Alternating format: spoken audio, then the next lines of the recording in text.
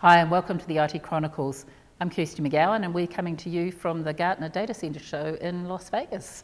I'm here with my co-host Charlie Betz. Kirstie.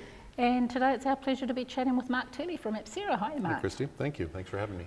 Now I understand you've got a presentation coming up tomorrow morning. Do you want to tell us a bit about what you're going to be talking about? Yeah, sure. It's pretty exciting. I mean, certainly exciting for us and I think exciting for Rodan and Fields as well. 9:45 tomorrow, Ralph Laura, the CTO for Rodan and Fields, and I will be talking a little bit about the experience that they've had using our tool to help them modernize both legacy app modernization and modernize from the perspective of actually running, managing at an enterprise, in an enterprise way, containers in the cloud, right?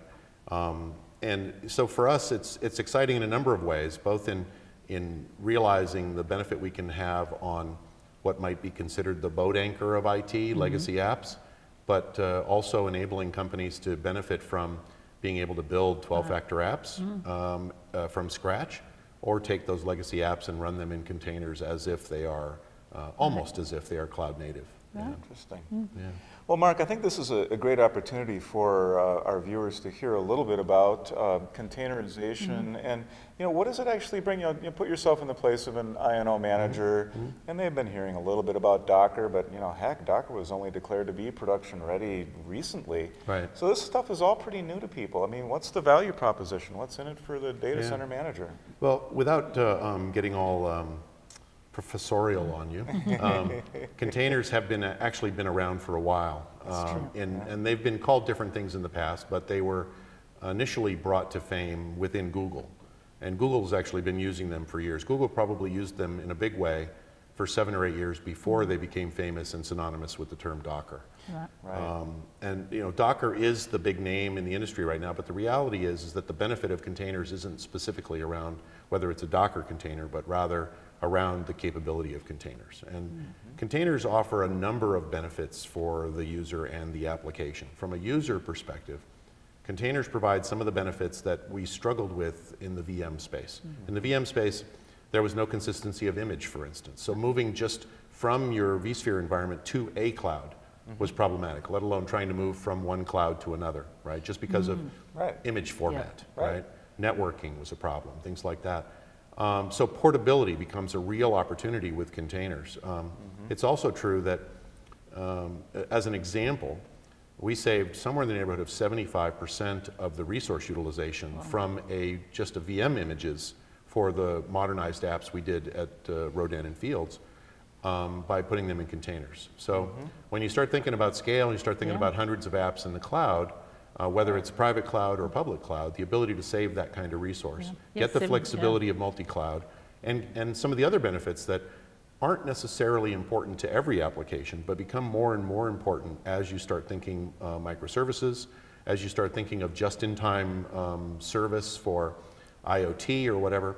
The containers take on an even higher level of importance to the customer, because unlike a VM effectively is only a little bit better than a physical server.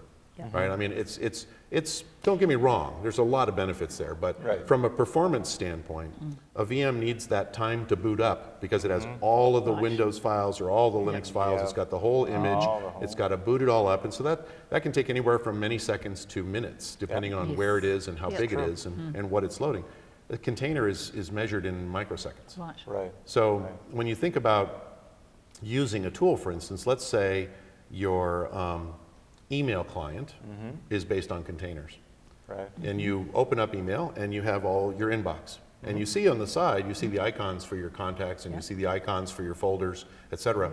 But you don't even realize that when you click on the folder and it expands the folder, that actually spun up a container.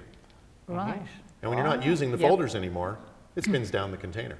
So not only is it only using the resource it needs for that job at that point in time, it only uses it for as long as you're actually using it.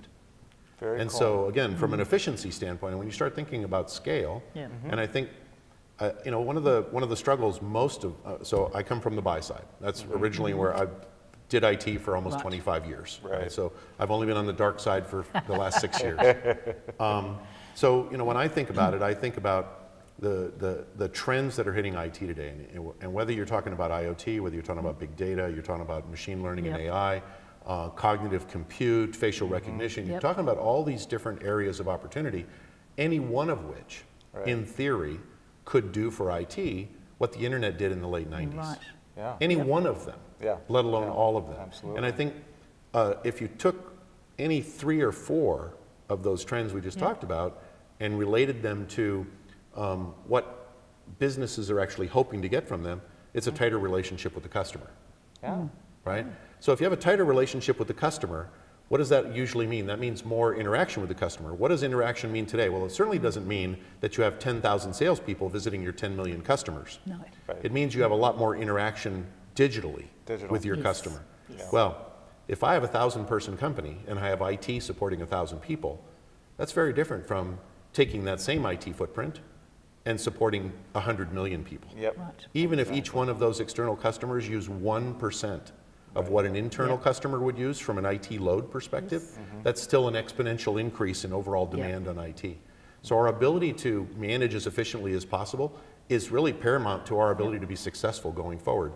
What blades were to old servers, what VMs were to blades, what containers are to VMs, all of those things are effectively minimum requirements for us to be able to service IT for the next 5 or 6 years. It's all pretty exciting stuff. I mean, I think that statistic of 75% resource saving, that's quite mind-blowing, really. It's huge. That's a huge saving when you look at an enterprise saving that type of resource. Right.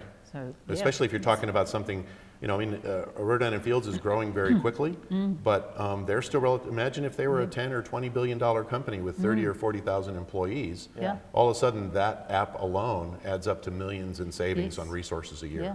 Yeah, well, that's a key, that's to get to your, I think one of your really interesting value propositions here. And by the way, that was a marvelous breakdown of containers. Yeah, it was very good. I'm going to be pointing people to that if they ask me the questions.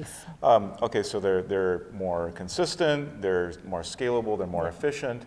Sounds great, but I've got all these old legacy apps, and I've heard through the grapevine that I'm going to have to rewrite them all from scratch if I want to take advantage of this great new unicorn world. But you're saying that that's not necessarily so. Yeah, it's not magic. We can't do it for every app, right? But what we've found is that for almost any Linux-based VM, within anywhere from an hour or two to maybe a day or two, we can take the simplest to the most complex apps, modernize them, and put them in our platform. Once they're in our platform, several kind of almost magical things actually occur. They're actually more secure than they were when they were in your data center. Right? Just running in vSphere, just running in OpenStack, whatever you had them running. They're actually more secure in our platform after the move. They're now using less resource than they were using before.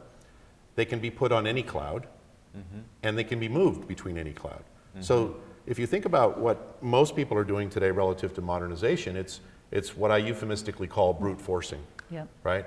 It's this is the app, we need to get it into the cloud in 3 months or 2 months or a month, whatever it is. How many people do we have to throw at it to refactor it and put it into the cloud?